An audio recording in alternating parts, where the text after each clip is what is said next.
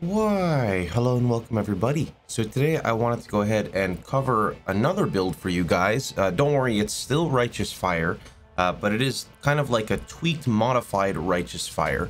So this is the League starter we played to 100. Don't worry, it's still going to be there whenever I decide to adjust it a little bit more for bossing. But I want to take a break from it and kind of go into my favorite form of Righteous Fire, which is Explode Righteous Fire. So this is a character I just made a few days ago. We're currently level 97, and the whole purpose of this character is to quite literally farm maps, right? So you guys saw previously Legacy of Fury clear. I don't really have to showcase that. We're just going to jump right on in and show Explode. Now, before I get started and actually show this, I just want to kind of show a few requirements. This version that I am playing is expensive. It's probably over 30 to 50 exalts. You can recreate something similar on probably under 10 exalts. The biggest difference is you're not going to use a synthesized explode weapon. Instead, you are just going to use assonance gloves, which will explode just fine. They just won't do as much damage, but the actual exploding should be fine. The reason I say this is because I played this on a chieftain, and with assonance and the Dumbledore chess piece, also called Blundellbore, I think, work out really, really well. The difference is this is on an Inquisitor, and Inquisitor doesn't get as much explode damage, so I opted out to go with the explode chest and synthesized weapon.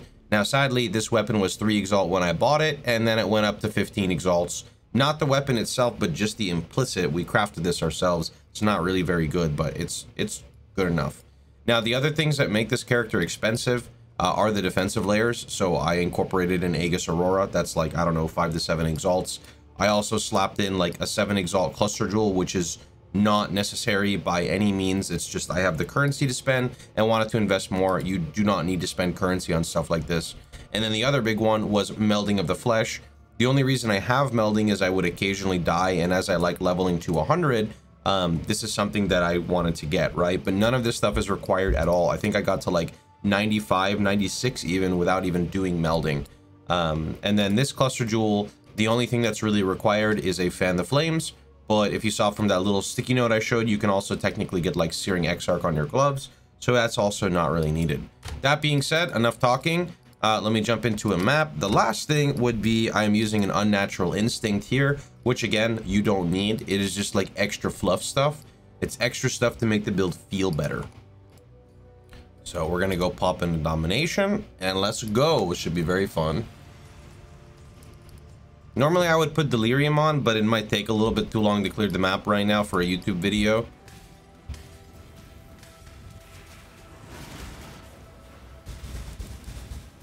And then we're just going to do a little bit of Rampage here. Oh yeah, there we go. Now, some things to talk about for this character specifically.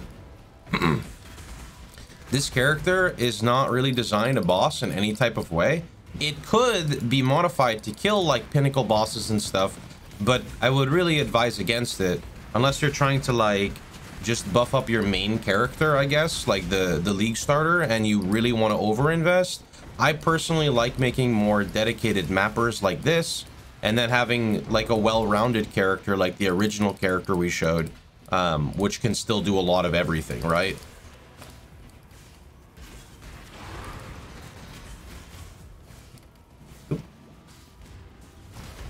What's over here?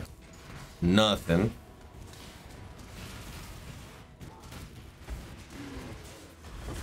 So again, the main focus of this character, with the exception of looking very pretty, is it specializes really well in farming Delirium and beyond content.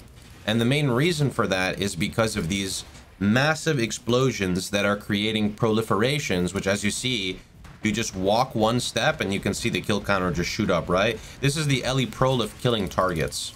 If you have enough damage on your explosion, you can even kill beyond bosses just from the actual elemental proliferation. This is something more that like Chieftain or Elementalist can do. I can still kind of do it on the Inquisitor, but Chieftain and Elementalist are much better suited for that personally.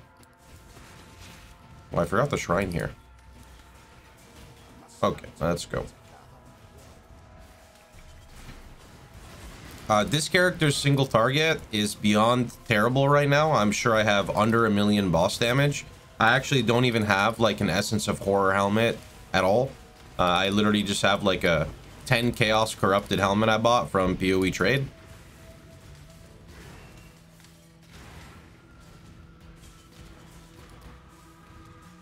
Oop.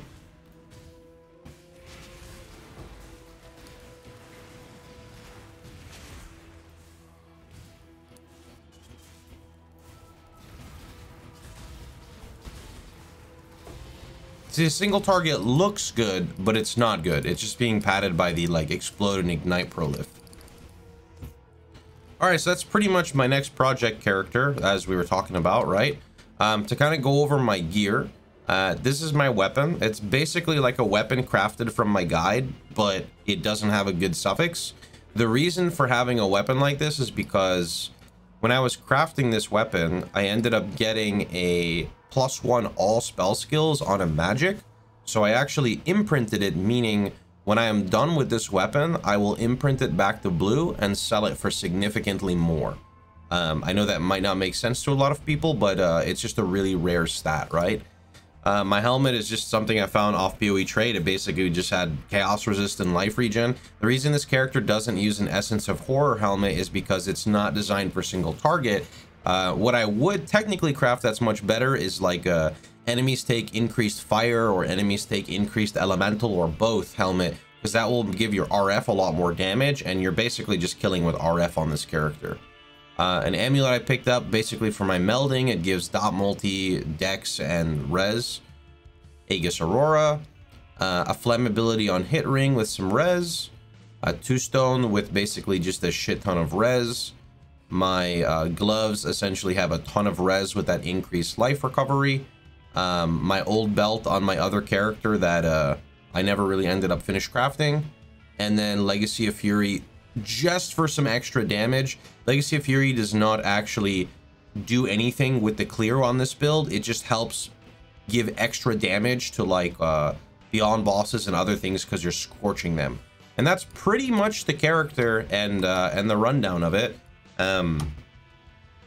Yep, other than that, you know, I just have like a topaz on. I've got a ruby flask. I've got the granite flask we run, quicksilver, and then amethyst to keep me alive against the chaos. This character is using a brutal restraint. My brutal restraint on this character actually is pretty sick. It gives 5% movement speed, 5% attack speed, 20% LE damage, Alchemist Genius, and Frenzy Charge on kill.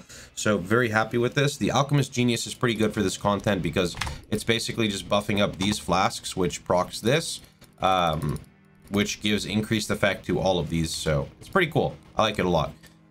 Yeah, but this will pretty much be the next character project that we'll be mapping on, and then I'm not really sure what the next character is going to be, but that's all I got for right now. I know that I still am getting a bunch of questions regarding like Righteous Fire scaling and stuff, so I may deviate a little bit from making build guides since there's not really much to do on the other character, and I may be making more like helpful tips and tricks videos for players like trying to progress into the end game with their Righteous Fire build. I know that because of inflation, things are just ridiculous prices right now, and players don't have to go after the most expensive items, but I know a lot of new players don't understand PoE, so it's a lot easier for them to copy items rather than think for themselves on like, oh, what is the difference between multiplier or an increase or fire multi versus global dot multi? I'm not really sure. I'm just going to go with what Pohx did, and then they search my item and it's like 27 exalts. Don't buy that. That's called inflation. So I may be making some guides maybe on trying to help newer players smooth through the campaign, not the campaign, but like through their mapping experience, but I'll see because most of this stuff's all going to get deleted next league anyway, so I'm not really sure yet. Anyway, that's pretty much about it. So I hope you guys had a wonderful time. Hope you guys enjoyed yourselves. If you liked the video, please feel free to like, share, and subscribe. And don't forget, you can catch me streaming live every day at twitch.tv/Pohx. Take care. See you guys all tomorrow.